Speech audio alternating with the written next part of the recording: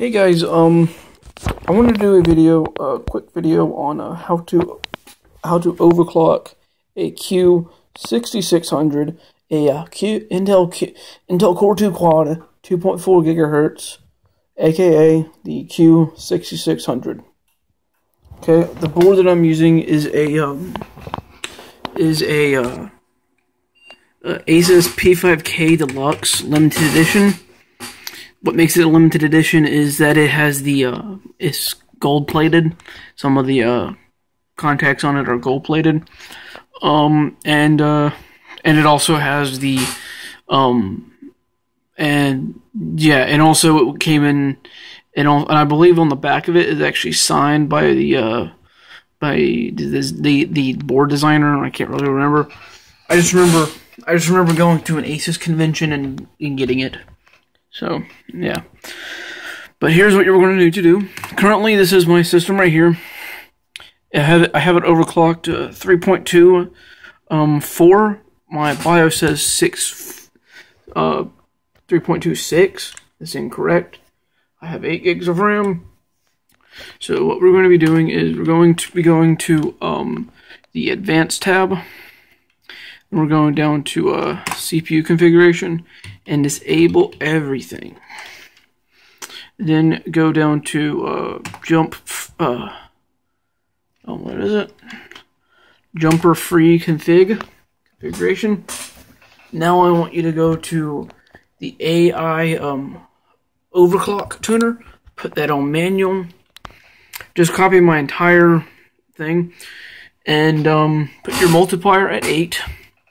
And then put your FSB at 405. Make sure your RAM is somewhere in that ballpark. Do not go, if you have DDR2 800. Sorry about squeaky chair. Do not go, if you have a DDR2 800, the 800XX megahertz will probably be perfect for you, because if you go to the 900s, you have a chance of being unstable and applications crashing, operating system crashing, and so on. Just terrible things that you don't want. And then you want to push command DRAM command rate. Put that in N2 or T2. I know. Sorry again about the chair. I just know that different boards and different RAM and all that have different things. So then go to DRAM timing controls. These are mine, but always check your RAM to see what their timing controls are, or their timing clocks are.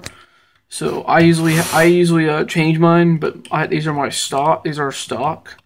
So I did it. Normally this is 15, but I put to 18 because I get a little bit more performance and stability. Now let's go down here. Turn off DRAM static control. And then for my board is glitched, just like I told you about the clock speed, the 405 times 8, because 8 is the multiplier.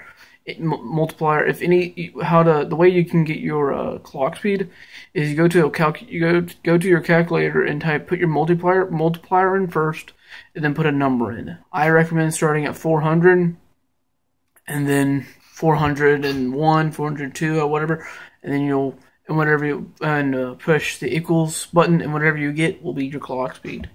But for my board, it's kind of goofed up, so yeah. But like if I put 1.420,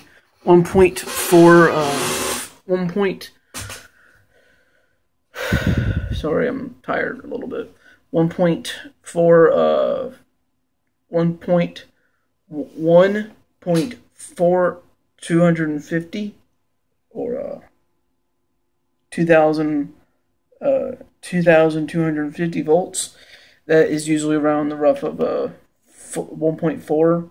So I'm gonna go 1 down, because yeah.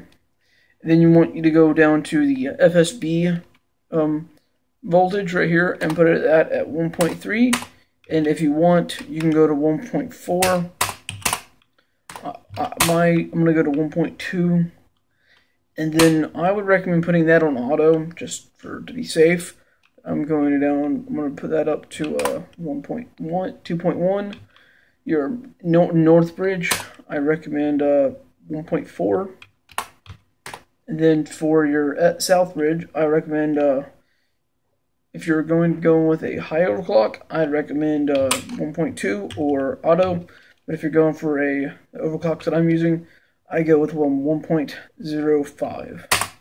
So, and then just leave all that there. Chipset, you want to make sure you don't want to mess with any of this stuff, because if you mess with any of that stuff, you might mess something up. So yeah, and then just push enter on that, confirm, and then if it beeps, we have a stable, fully overclocked system. There we go. And if it's fully working, I'll get back to you whenever the operating system's installed. I'll show you.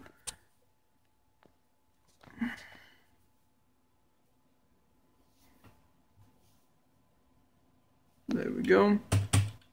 Yes, this is my Mac Pro. Ha ha ha. It's a Hackintosh. But yeah, just go here and yeah. Guys, I have CPU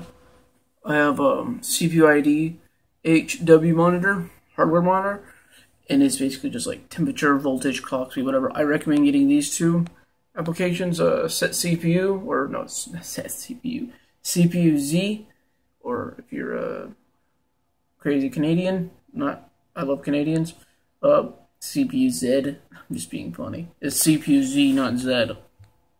And also hardware managed monitor. And then what I want you to do is I want you to look at your temperatures.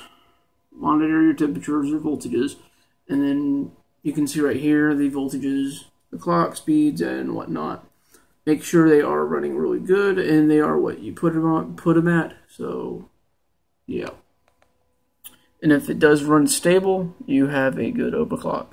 The reason I say if it runs stable is sometimes an overclock could be stable for one person and then it be completely unstable for the other. Just like with anything, it's all depends on your hardware. Sometimes each hardware is made differently. Something could be something could have one extra 1 and one extra 0, and one other thing could have one less 1 or one less 0. That's just a way to look at it. But yeah, each piece of hardware is different, and yeah. But just hit the like button if you enjoyed this video and it helped you. And push the comment and tell me what you got, and tell me what you managed to get your CPU clock to. And also, if you want to, you can ask me any questions, like what the highest speed I've got this thing up to, yada yada yada. So yeah, thank you. Just hit the like button if you enjoyed it. Subscribe for more random tech videos, and yeah, thank you.